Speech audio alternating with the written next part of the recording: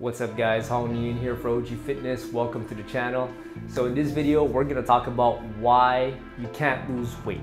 The number one reason why people can't lose weight. Well, actually there's two reasons.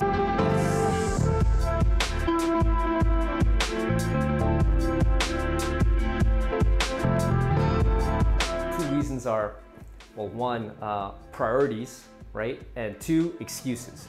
So the reason why I'm making this video is because I actually posted a comment on Facebook. The question was, okay, would you take 15 pounds of muscle or would you take, like single digit body fat?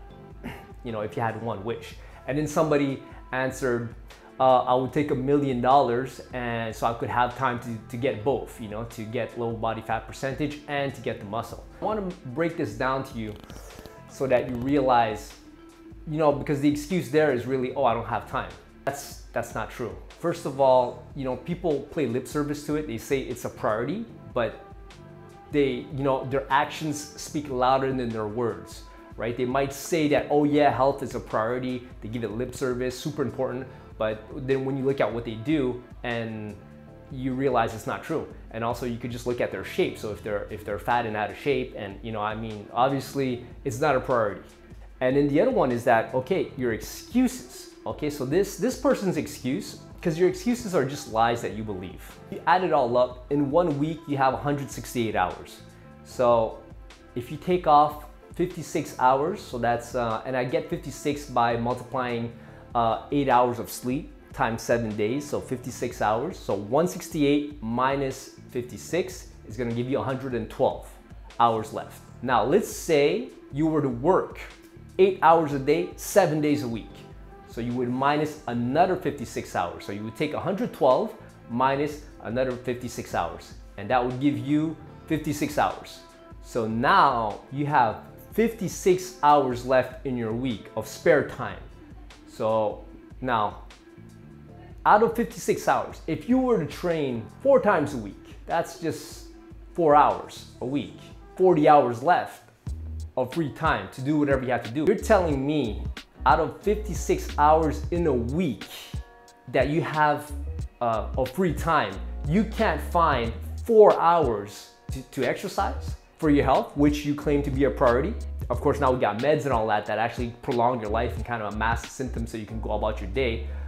So, you could even go longer abusing your body until it actually breaks down. It eventually breaks down, but I mean, that could take a little while, but when it does, you can't come up with 4 hours in a week to take care of your body. I mean, it's okay, but just accept it. But what's not good is to lie to yourself. If you just tell yourself, you know what, man, I don't give up. I want to die. I'm gonna live the way I want to live. I'm gonna take the meds. I'm gonna do this. I'm gonna do that. I don't care. I don't care, man. I'm gonna love myself for myself. And okay. But what would be an interesting thing, guys, though, is that we set up some kind of obesity tax.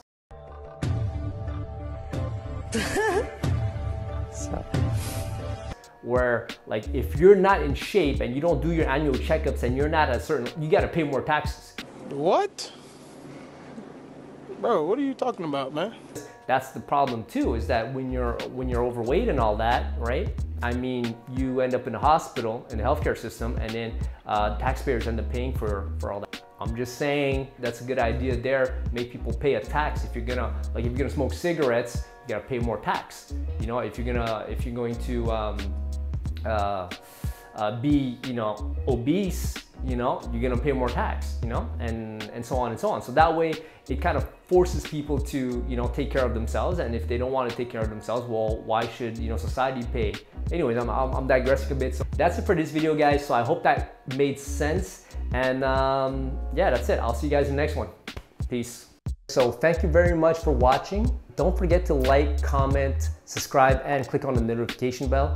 Also, there's a link down below. If you guys click on it, it's gonna bring you to a page where you could follow me on all my social media platforms, and you can also apply for coaching so that you guys can work directly with me. Also, one last thing, guys, if you have any questions, right, send me an email. That's the best way to reach me. I read them and I'll answer your questions, man. All right, peace.